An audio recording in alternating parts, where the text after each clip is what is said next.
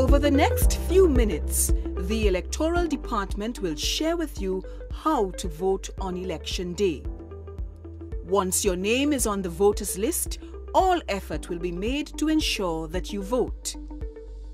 If you do not have a national identification card, you can vote with photo ID such as a passport, driver's license, or any other means which will allow you to be identified to the satisfaction of the presiding officer. Polling stations open at 6:30 a.m. and close at 6 p.m. Please read safety tips posted on walls of the polling station and remember that no cell phones are allowed in the voting booth. How to vote? You must present your ID to the presiding officer, who will then check your name against the voters list.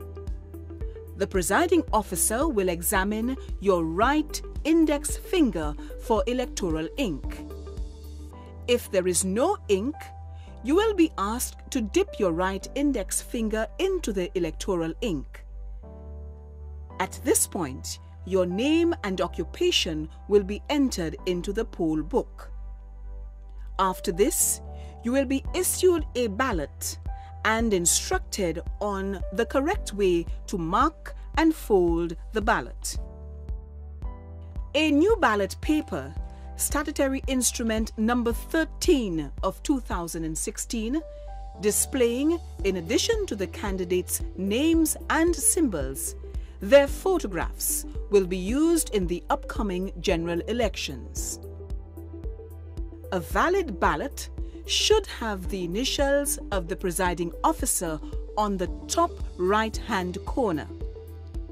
The presiding officer will then direct you to the voting booth, where you will mark your ballot.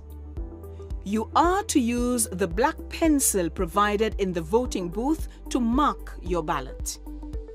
If you believe you have incorrectly made your mark, tell the presiding officer, who, in your presence, will cancel the ballot by writing the word "spoilt" against the ballot and then issue you with a new one.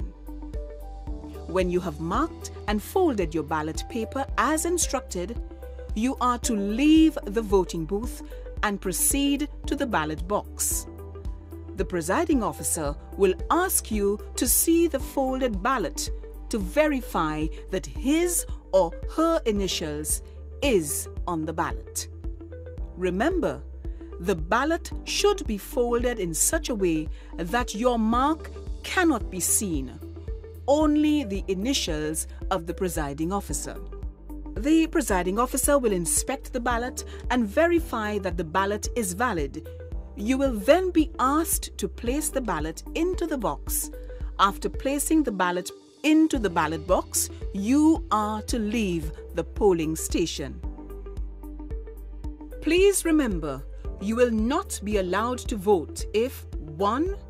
If you refuse to give up your cell phone to the presiding officer or poll clerk. 2.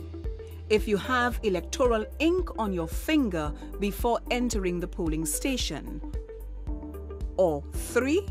If your name is not on the voters list. Please remember that polling stations will be open at 6:30 a.m. and closed at 6 p.m.